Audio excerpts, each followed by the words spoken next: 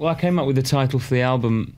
I was warned, actually, by a lot of people that it may be misinterpreted because a lot of people's immediate reaction was that I was asking people to listen without prejudice, as though the prejudice was normally directed against me or towards me, which is true in some cases, but really what I was talking about was that the album should be listened to by all types and all races, really, with an open mind, because I think radio and video in the last 3 or 4 years has veered very much in two separate directions, one for kind of white America and one for black America, and I think that it's quite an unhealthy trend. My main objective in making this album was just to make an album which was completely my own, in a sense. I think until now there's always been some compromise because I've always felt that I wanted to move from one place to another. In other words, I mean, very definitely with Faith I had to move away from what the public perception of me was with Andrew in Wham.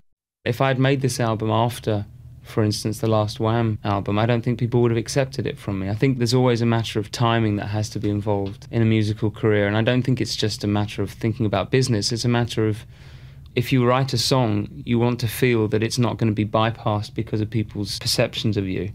And I think people have to be ready for what you're going to do. And now I think they are ready for this album.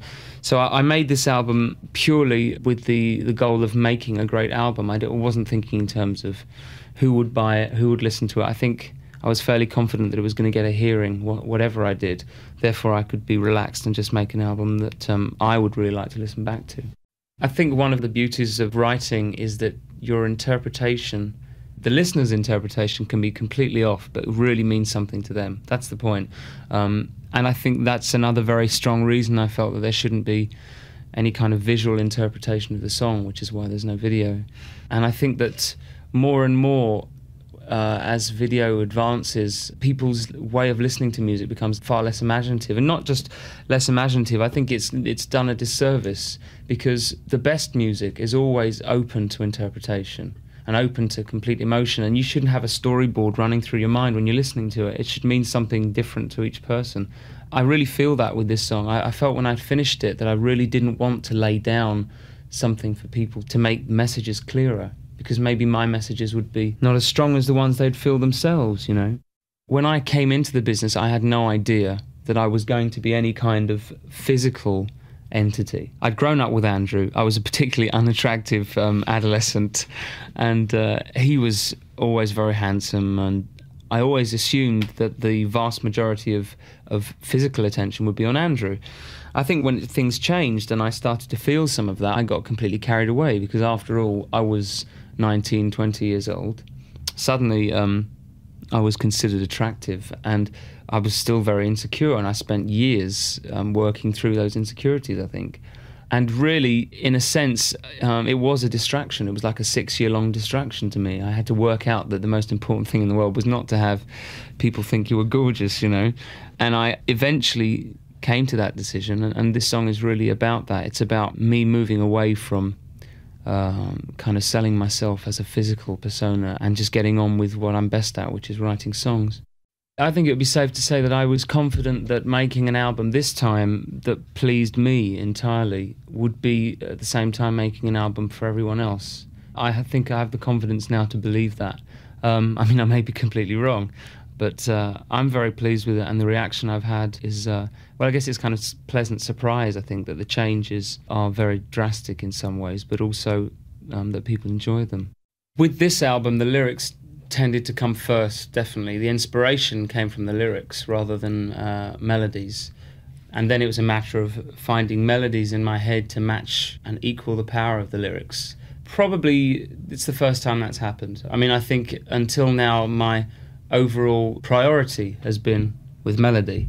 I think probably until now I was a little bit reluctant to tell the world what I felt about certain things. I think that comes, one, from being English, because the English tend to have a real, especially in my position, when it comes to pop stars, it's very frowned upon to take yourself seriously if you have been any kind of lightweight pop star in the past, you know.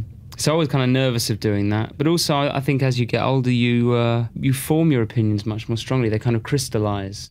I've always written from a point of view of wanting things to be heard for different reasons. I mean, I think Wake Me Up Before You Go Go, however much people have put it down, I think it was very much a very strong pop record. And I think the best of my material, even from really early material, there's no doubt that people of my generation, when they hear in 20 years' time, they're going to remember it, they're going to be nostalgic about it, because it actually was that, it made an impression. I think the same thing applies in some ways. I think Careless Whisper is fairly lightweight, even though people love it, but I know it will be around. That is the way I write. I mean, I've always written with a complete disregard for whether or not it's something really applied to now. I mean, quite often it did apply to now, but my real feeling about a song is that it should be able to be taken out of context and without everything that's going on around it and still sound good. That's the point. What I think will make me happy now is to feel that I'm recognised for constantly trying to push what I'm doing musically to another level. And that, to me, is an unbelievable driving force, and it's much stronger than my ambitions were to be famous. I don't know anyone who can live without music. You get out of bed and a piece of music can make a difference to the way you start the day. That's what music is about. Music is completely about your emotions. You take music and use it to amplify what you want to feel. Of course it changes people's lives. It will always change people's lives.